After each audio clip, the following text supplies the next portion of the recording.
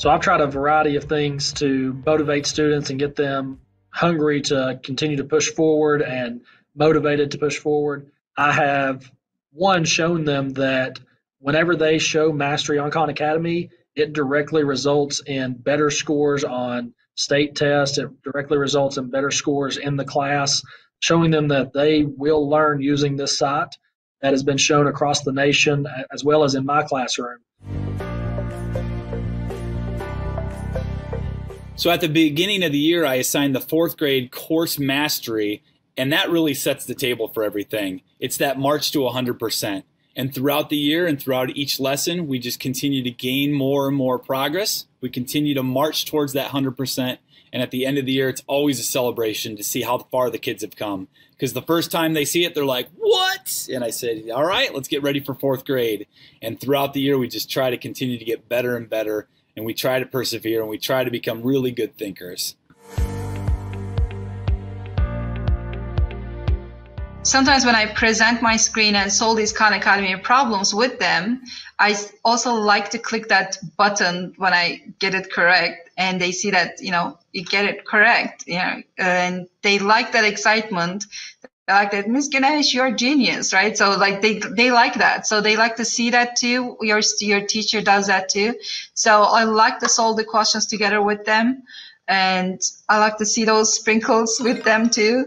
The confettis with them as well. So I feel like do the Khan Academy assignment with students to have their excitement, to share their excitement.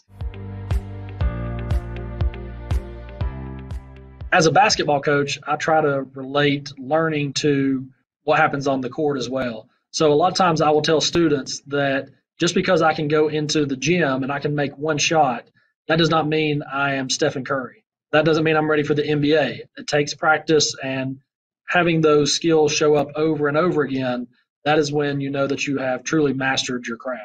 So in the classroom, even though you complete one assignment one time, that means that you're on your way, that you're doing some great things, but you have to be able to show that over a period of time to really show that you have truly mastered that concept. Another big benefit is parents. You get more parent involvement. Parents feel more confident because they can watch the videos, they can do a couple of problems. And when they're helping their child with their homework, then it's like, I know what I'm helping them with. I'm not playing a guessing game or Googling something, and Google have all these different ways to do it. They can just go to Khan Academy and they can find out this one way to do it.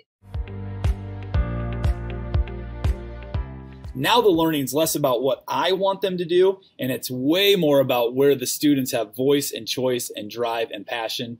And I tell you what, when they get 100%, it's like fireworks going off in the classroom because it's hard, it's rigorous, and they've earned it. And that earning is just, it's so motivational.